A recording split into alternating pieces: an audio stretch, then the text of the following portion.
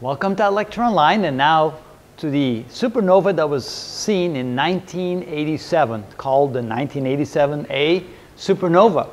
Now, that was very lucky for us because back in 1987, in the Large Magellanic Cloud, which is one of the neighboring galaxies to our galaxy, 168,000 light years away, a supernova occurred on February 23rd of that year.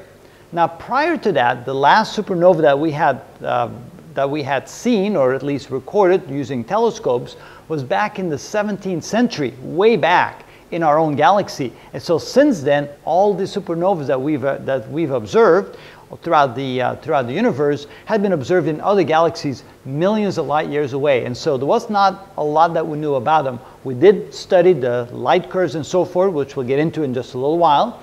But we have never had the opportunity to study a supernova that occurred very close. And of course, 168,000 light years for supernovas is very close. Hopefully in the near future, one may go off in our own galaxy even closer to us than that, so we can have a better idea of what these things are. But it was really amazing when we started observing that. When it was first seen on that morning, of course, news went around the world saying, hey, there's a supernova going off and in the Large Magellanic Cloud, and everybody took their telescopes and trained their telescopes toward it. And what was interesting was when they started observing the event, and of course it's an event that takes a number of days, it gets bright, the supernova gets bright over a period of several days, reaches the maximum brightness, and then begins to fade over the next several weeks, and then it begins to fade away from visibility over the next so many months. But what was interesting was when they realized that the supernova went off that close, back in the two very famous detectors, the Kamiokande detector in Japan and the IMB detector in Michigan, recorded a burst of neutrinos about 3 hours prior to when the visible light started to be seen using telescopes. So there was a 3-hour difference between when we received a burst of neutrinos, presumably from the supernova in the Large Magellanic Cloud, and from the visible light that hit us about 3 hours later. And what was amazing about it is the number of neutrinos that were detected.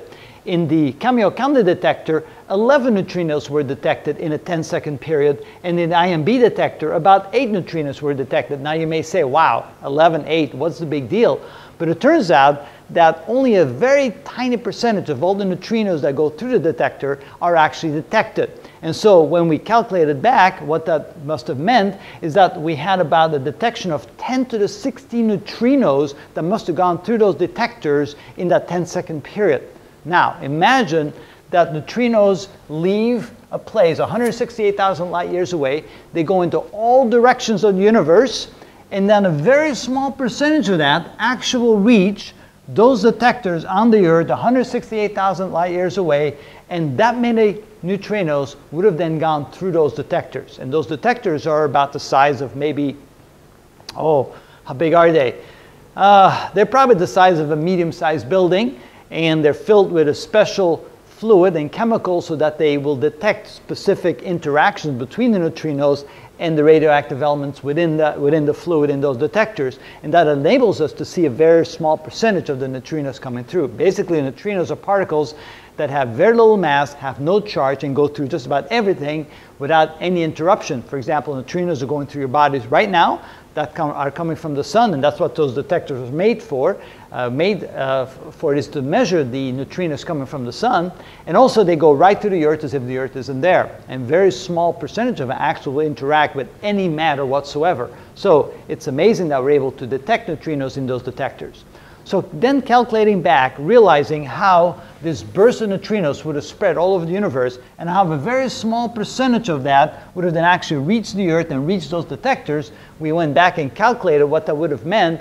And so the estimation was that about 10 to the 58 neutrinos would have been expelled from that supernova explosion in a 10-second period. 10 to the 58 neutrinos, that's an enormous quantity of neutrinos. What that means was, and if we then calculate the speed at which they travel, the mass that they have, and we then calculate how many of them would have left that supernova explosion, the energy released in that 10-second burst was 10 to the 46 joules. Wow, that's an enormous amount of energy, because what that means is 10 to 46 joules is about 100 times the energy released by the sun in its entire lifetime.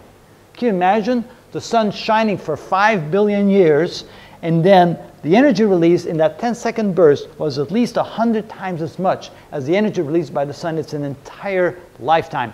That is an incredible amount of energy to simply burst forward in the form of neutrinos being ejected.